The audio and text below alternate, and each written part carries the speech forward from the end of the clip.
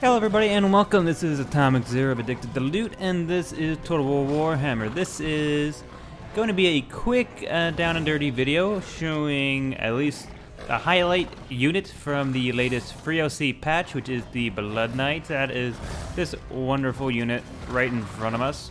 We have numerous helmets, non-helmets, shields, non-shields. We have wonderful gold and red armor on these horses, and of course the lances. Absolutely amazing battle line. I mean, I do really like the variations in the helmet. I mean, there is what, 3 types if you count non-helmet, like this lovely chap over here who really just doesn't give a damn, apparently. There is some variation in the shield. You got some white shields, red shields, so on and so forth. Blood Dragons are one of the more asked for units in the forums, like along with Squigs, probably one of the most popular ones. But it's a super cool unit. Gonna see them in action really soon. Blood Dragons are a really cool vampire count unit. They are actually a sect of vampire counts that have killed some kind of massive monster, whether it's a dragon, which is where the founder of the Blood Dragons gets his name from. They kill this massive monster in an epic battle, they drink its blood, and they actually lose the vampiric thirst for blood, so they're done for basically the eternity. They are what they are. They're the most badass fighters in the game, or at least for the vampire counts, and now they're mounted. I actually think it would be interesting to see them off horse, but they have Frenzy, anti-large armor shield, and there is absolutely tanks. Look at the Grave Guard compared to them.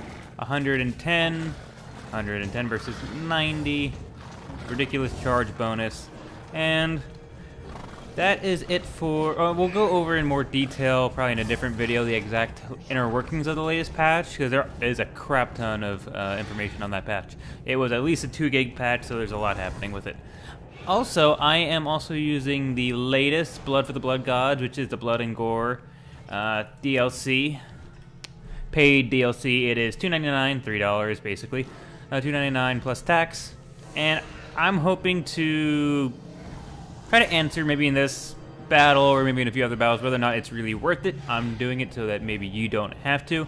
They've done some pretty cool things. They said, like, for the undead units, which is another reason why I'm doing the vampire counts, that they could actually still walk, especially the zombies. Like, if they are missing a limb, if they are, you know, got decapitated, if they're missing an arm or a leg or something like that, they still try to move. Like, they still keep going. But they put on decapitations, they put on dismemberments, tons of blood.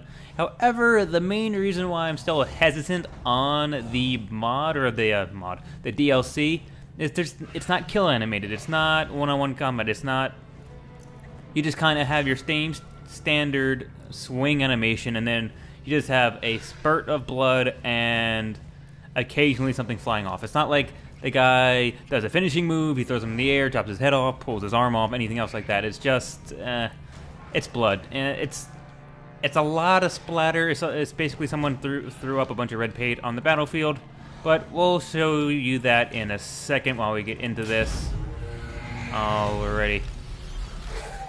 I don't have a huge battle line here, but I equally group them up with, we're going against some, oh my god, Empire units. I'm just going to try to get some nice flanking charges off. I want to show, because they do have, they don't have any range, so I can actually just come right up. You can also come up. I don't care if you guys die. It's sad, but it's true. Magic has blood effects, major units have blood effects, so that's why I got the Zombie Dragon and Terrorgeist. Also got the Vargeist, got some Crypt Horrors, all sorts of fun stuff, and everyone should be moving. Or should be moving, should be running, I should say.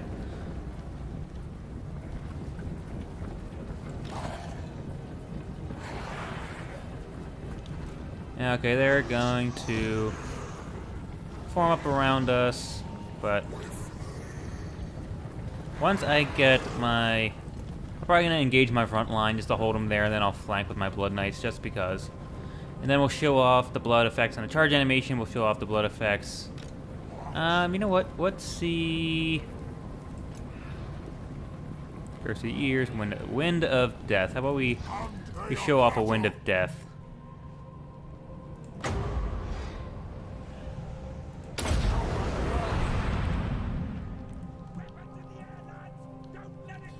Oh. So you see, there's look. There's a little bit of blood splatter there. Some people are dead. Not a major, not a lot happening there, but we'll see if we have. Oh wait, this is a magic missile, isn't it? Yeah.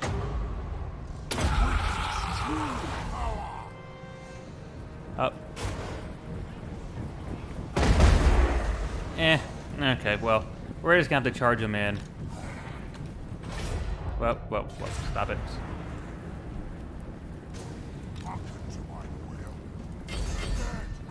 You and you just charge in. We'll just get these guys engaged.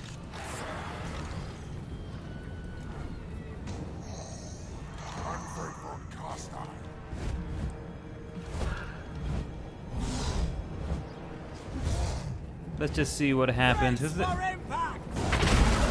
Okay, so like I said, you see the blood splatter.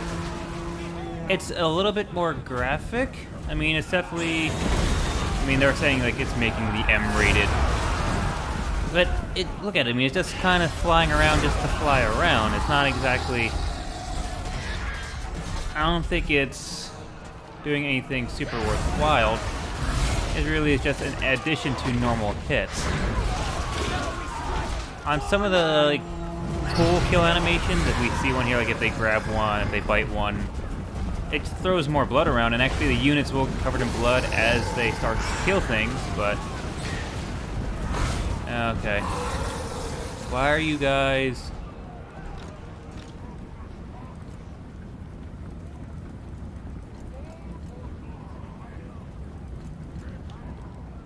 Okay, you and you, come over here. You and you.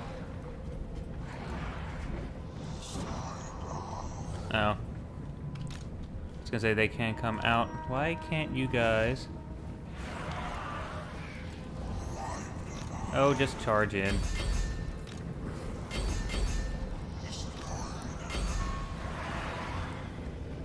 Okay, you know what? We're gonna pick one. We're gonna zoom in. Woo, that is zooming in. Okay. Go kill my pretties. Okay.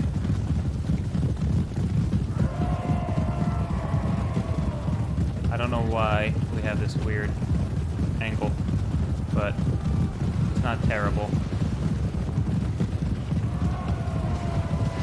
So now we'll see a little bit more blood. See, it explodes. The Vargheiss is now covered in some blood, but still, once again, nothing major.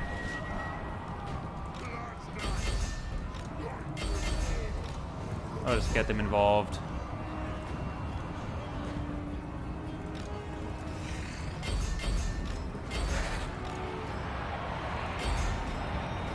Go kill. Everyone have some fun. You go eat things. Let's zoom in here on our Terragate, or our Vargheiss. See, there's a lot of exploding blood. He's covered in it. He looks cool. He looks like he's having fun. But once again, no kill animations. And I've watched one or two other YouTubers with this mod showing it off in a similar manner, actually. And it just, like, I'm just not super wowed. It's not like they gave me what I would want. I mean, if they gave me kill animations, oh, that'd be sweet. Let's see some infantry on infantry action here. If they can find a unit that's not fleeing.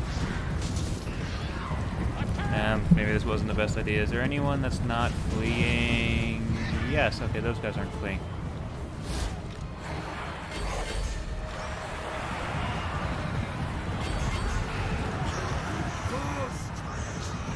I just want to get some melee on melee. We'll just go over here. Maybe get a better look at some blood. Oh, really? See, like that guy? Well, he got sliced, but wasn't really a dismemberment. Come on. Darn it. Okay, well, you might as well just clean up. Unit on unit, there's slightly more to be seen, but I don't know. I think it adds a little bit to the visuals. I mean, it's definitely Warhammer-like. I mean, it's just like exploding blood and guts and everything else. So, yeah, that's definitely Warhammer-like. I'll just everyone just closest one to get there. Oh,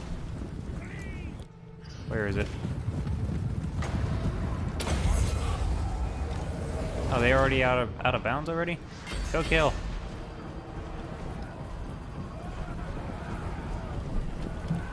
I just want to get a nice little charge, hopefully. Come on, hit them, hit them, hit them. Hit it before the barrier. Dun, dun, dun, dun, dun, dun, dun. Run! You can run, but you can't hide. Oh, get him, get him, get him, get him, get him. Lances down, lances down. There you go. See, that was just like a full-on rear charge. Not a whole lot of death. Or not a whole lot of blood, I should say. That guy had his arm taken off. So did that guy. Not really sure how I'll land. I guess I can see how Lance could take an arm off. But that's really a close look at the Blood and Guts. Also look at the Blood Knights. But I'm definitely excited to use the Blood Knights. I'm not sure if this is save game compatible. I might give an update on that when I do my Vampire Count Let's Play.